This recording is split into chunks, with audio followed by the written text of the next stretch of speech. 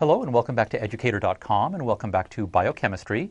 So today we're going to start our discussion of carbohydrates, of sugars, otherwise known as saccharides. Today we're going to talk about monosaccharides.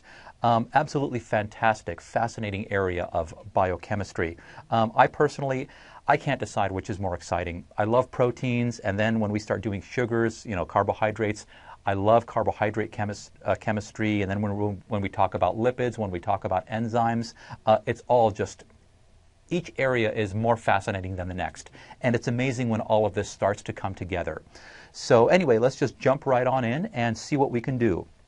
I have to warn you, there are going to be lots of structures being written out. And again, I don't use pictures. I like to draw everything out. My recommendation, again, I can't stress it enough, especially for carbohydrates, because you have lots of carbons and lots of hydroxys.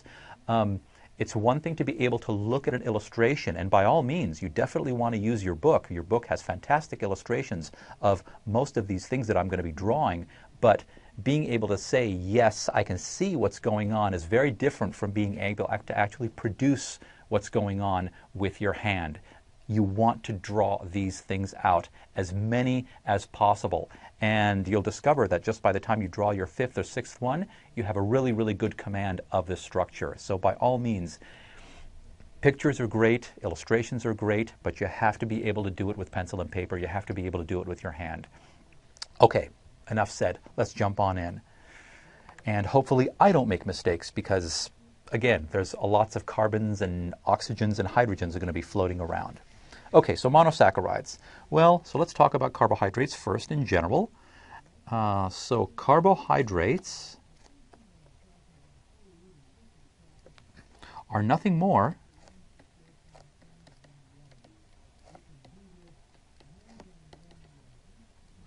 than aldehydes and ketones. Nothing more than aldehydes and ketones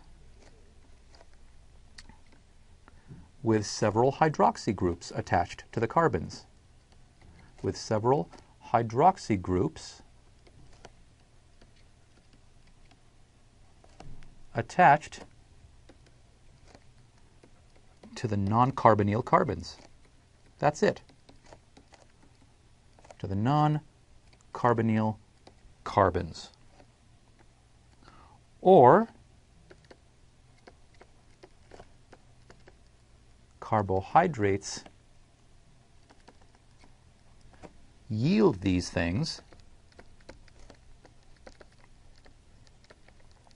They yield these aldehydes and ketones upon hydrolysis. Upon hydrolysis.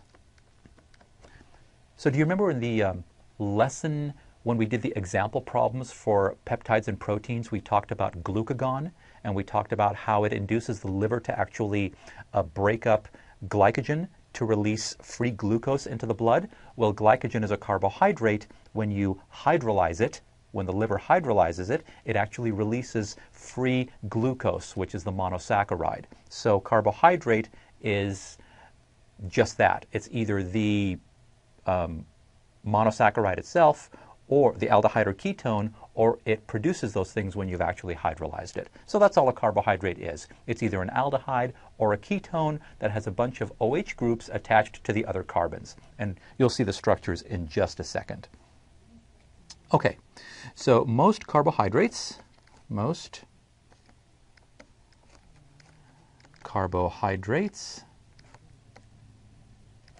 have the empirical formula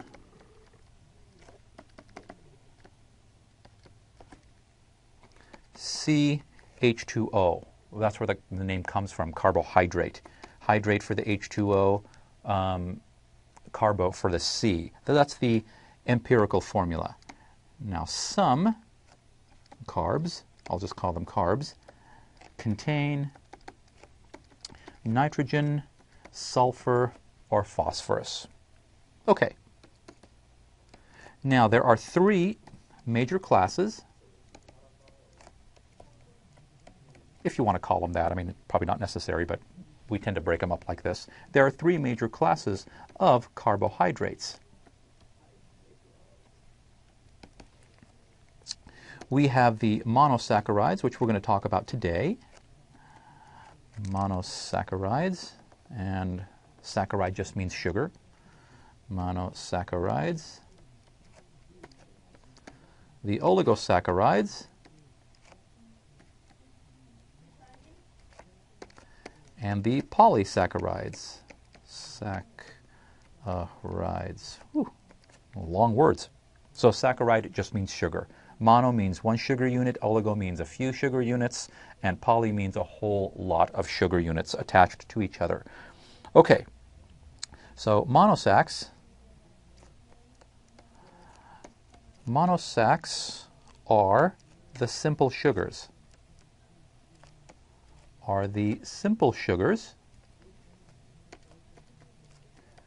And consist of single aldehydes and ketones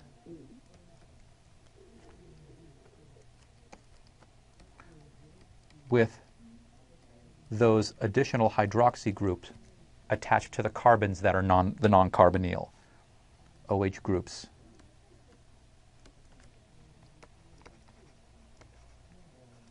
Attached to the non-carbonyl carbon.